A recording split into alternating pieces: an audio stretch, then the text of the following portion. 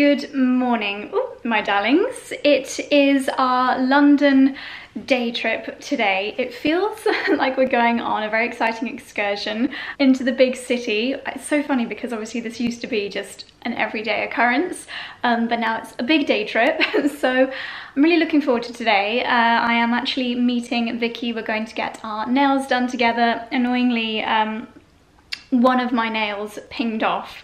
I think it was as a result of gardening. So we're popping into London Grace. They're going to fix mine and I'm going to sit with Vicky while she has a proper manicure. Charlie has some snaps he needs to get in Mumblr. He's doing a collaboration with them, so I'm going to help him with that. And then we are going to go to Albright in Mayfair and have a lovely little drink and lunch there. So it should be a really nice day. We're getting the train, so I think it's going to be a really easy journey. Hopefully it's our first time going there and back on the train, so it will be a test as to how smooth this journey is. So planning on parking at the train station and then getting the train. So yeah, it should take us about an hour and 20 minutes in total, which is pretty darn easy from door to door. I'm going to quickly show you my outfit of the day before we head out. Oh no, I'm gonna miss them ploughing the fields. Oh, that's so annoying. I literally wanted to sit and watch them doing it. Can you see the tractor coming now? Oh, that's such a shame. I really wanted to watch it. I'm gonna miss it today. Darn it. So a super quick outfit of the day. I have popped on, these are both old pieces. I say old, they're from like a year or 2 years ago. This Reese blouse, just the most beautiful pink shade. It's quite sheer, so I have got on a skin coloured brassiere, and then it's got this really cute kind of Peter Pan style collar. My new Fendi sunglasses and new Loewe bag. And then this skirt, I haven't worn it out the house yet, so I'm really excited to kind of give it its debut. It is from Zimmerman, but I got it from the Outnet, so I got it at a really good price. I used ShopTagger for this, and I was just so chuffed with this discovery. It's quite long, so when I'm marching through the streets of London, I am going to have to just hold it a little bit. And then I've popped on my Chloe mules in the pink. I've got these in pink and brown, and I thought they just paired really nicely with blouse. And then jewellery wise, I have currently got on my little ASOS bracelet. This was £6, such a bargain. And then my rings are from Majuri, not focusing, but yeah, they are from, is that gonna focus? Yeah, rings from Majuri. Earrings are these little hoops from Edge of Ember. And then I am gonna be asking Charlie to help me put on this bracelet, also from Majuri, which is probably my favorite bracelet at the moment. It's just this very elegant and simple string of pearls, basically the pearl necklace equivalent on in bracelet style. My camera does not want to focus today, my goodness, so annoying. But yes, it is a two-person job to get this on, so Charlie will be helping me with this one. Gonna take my new camera to get some shots and my makeup bag, and we're good to go. Okay, so it is just over an hour later and we are now slap bang at central London, just outside Selfridges. It's quite busy here on Oxford Street, but it wasn't too busy walking down Baker Street to get here. Hope you can hear me. I've got my black needle and thread mask on today because I've got a little bit more makeup on than last time. Don't want to ruin the mask. So we are heading now to Mumblr. Charlie's checking out their tailoring service, and then I think we're going to find somewhere for a nice coffee. Maybe Selfridges roof terrace, that might be quite nice. Yeah. Look up there. And then I'm getting my nails done with Vicky just after 1 o'clock. Alrighty, it's a few hours later. We have had our nails done. I was just saying, it feels so nice having fresh nails. I feel like a new woman. Went for uncovered this time and they look absolutely glorious. And we've now come to the Veuve Clicquot. I'm keeping my voice down because it's quite intimate. We've now come to the Veuve Clicquot terrace at Albright, and it's absolutely stunning. They've got floral decoration everywhere. We've got a little area with a parasol, and we're just enjoying a glass of champagne, perusing the menu, and it's a beautiful day, so it's all very lovely. This is the menu. I'm pretty sure I just saw the word gorgonzola. Yes, I did. So I'm a happy lady. And we've got our glasses of bubbles, and it's all rather beautiful. Look at this.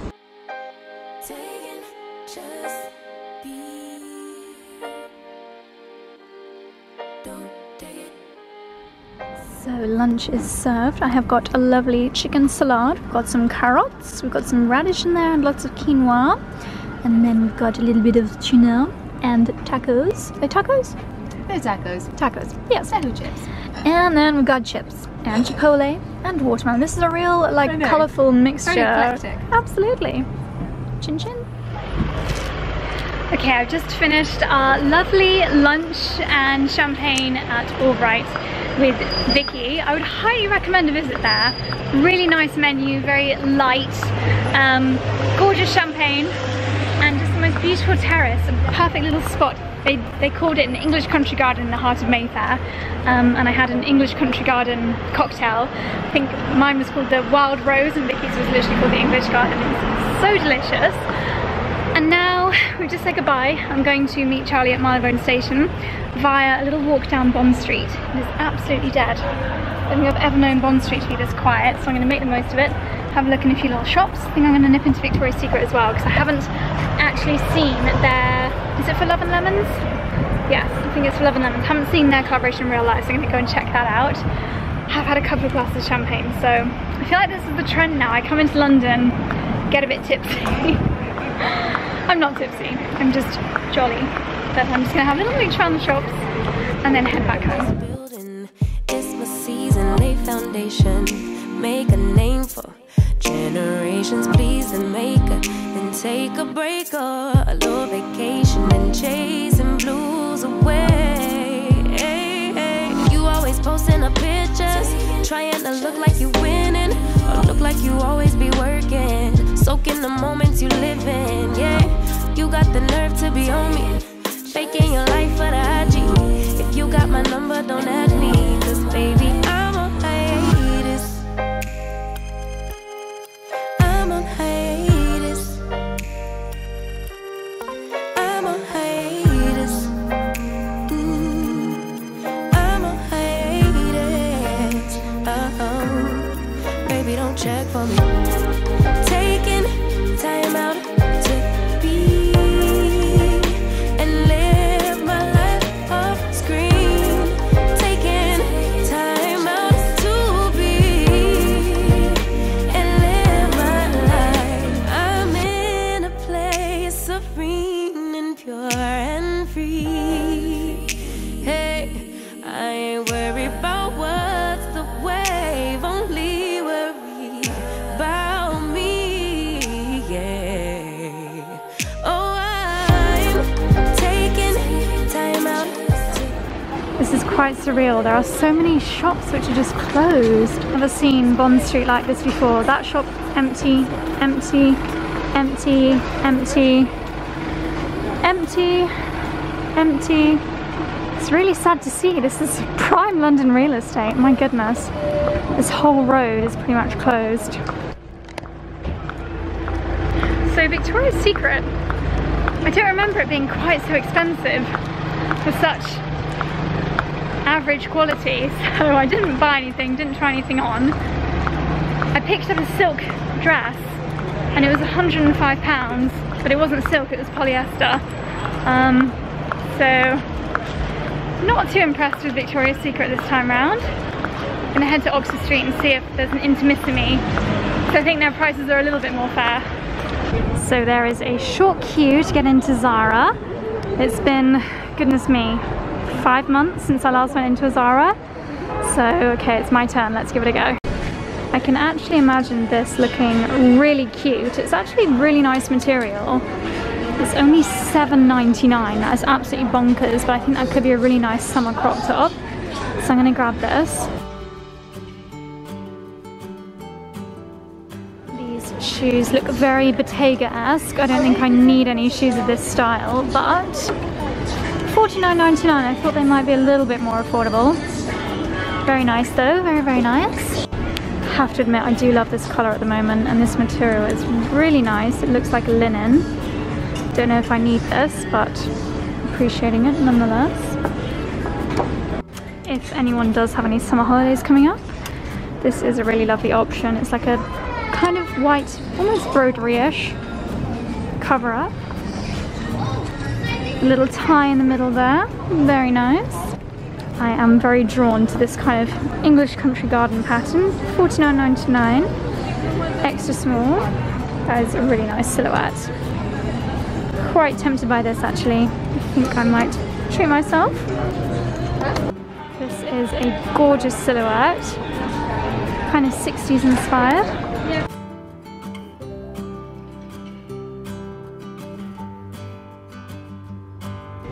So these sandals are an excellent designer dupe. I think it's Saint Laurent that have some like this. These are $25.99. I don't need them, but they would be a really good buy. Okay, these are super cute. So they remind me a little bit of the Hermes sandals with the shape to them. They're $29.99.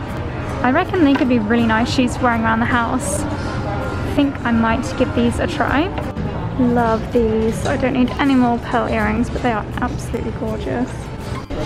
This is the kind of thing I love wearing in the summer. Just so nice and lightweight, beautiful colours. That is absolutely beautiful. If you're going to any Greek islands this summer, I'm very jealous, and that would be absolutely perfect.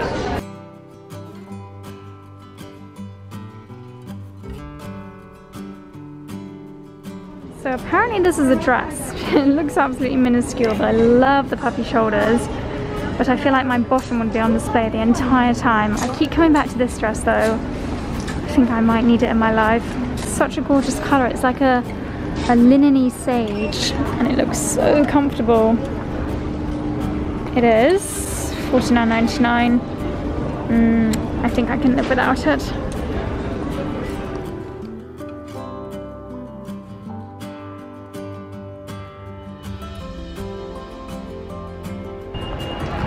So Zara had a few really nice bits, but then when I approached the till, the queue was so long, I thought I can't be bothered to queue just for these couple of bits, which is a shame because the dress was nice, the sandals were nice, but there were so many people in the queue it made me feel a little bit icky to stand around and wait that long. So I decided to leave the bits and bobs. This often happens with Zara. It takes out one extra special piece to make the queue worthwhile, and I just didn't think any of the pieces were quite special enough, so I left them. They didn't have quite as good a selection as they did pre-COVID, I would say. As you can see, Oxford Street has got quite a bit busier, so I think I'm going to take one of the side streets to walk back towards the station.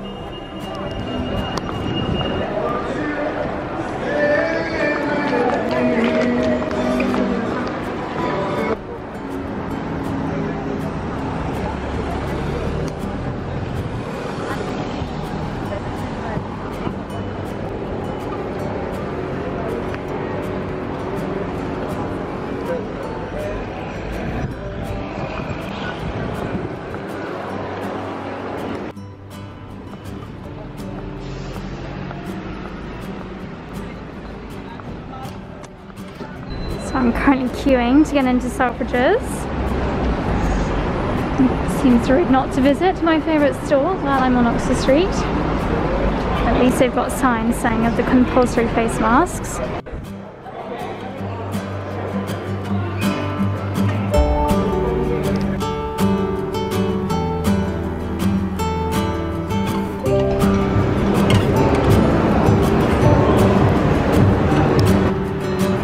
So I've come into Selfridges. It was on my way to Marylebone Station, so it'd be rude not to. So I'm going to have a little look around. I had to queue to get in, and they are making face masks mandatory in here, which is good because there were quite a few people wandering around Zara and Victoria's Secret without face masks on. I think I'm going to head up to Elan and get a coffee for my way home and see if there's anything lovely that catches my eye on the way.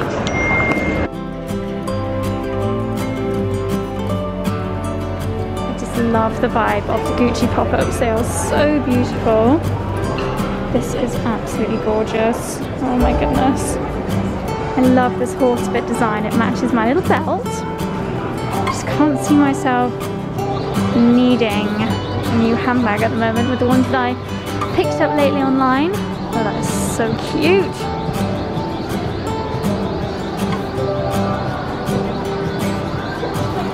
Even the coat hanger's beautiful.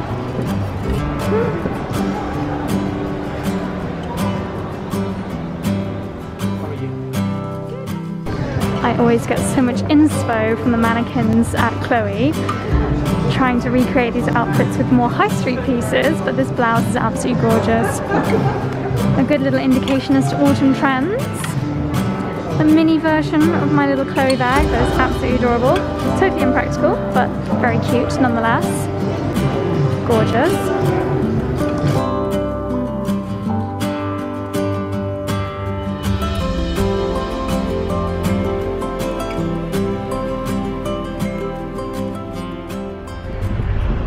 So all in all, a pretty uneventful shopping trip. I actually didn't buy anything.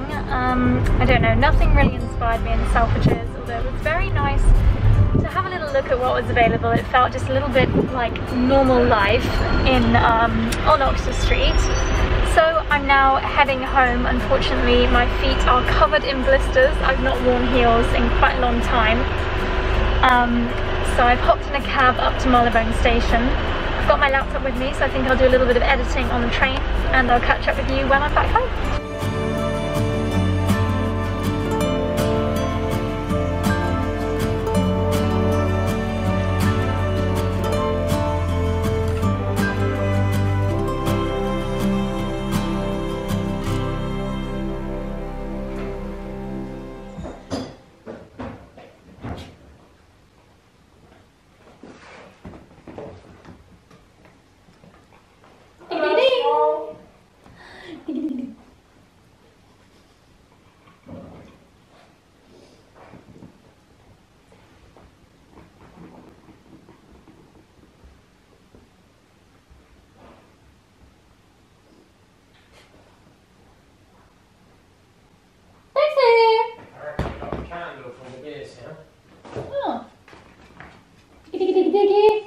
Home again, and I have kissed my little boys a lot. My face is now a bit smelly because I have been licked by this little monkey. And we have some lovely deliveries. This, oh goodness me, I'm staggering. This has been so kindly sent from De Beers. I think this is from the lovely Annabelle. So Annabelle actually helped Charlie when he was choosing my beautiful ring. The customer service there is honestly just spectacular, and we have received a gorgeous little gift from them. I think it might be one of the beautiful De Beers candles. Let's have a little look inside. Yes. Yeah. That's the bit, but get it out. Oh, that smells beyond heavenly. Wow. De Beers, can you smell it? Yeah. Yeah. How beautiful is that? Annabelle has so kindly sent us this beautiful candle, and it smells absolutely heavenly. It just says scented candle. De Beers Home of Diamonds since 1888. That is so, so gorgeous. Thank you very much, De Beers.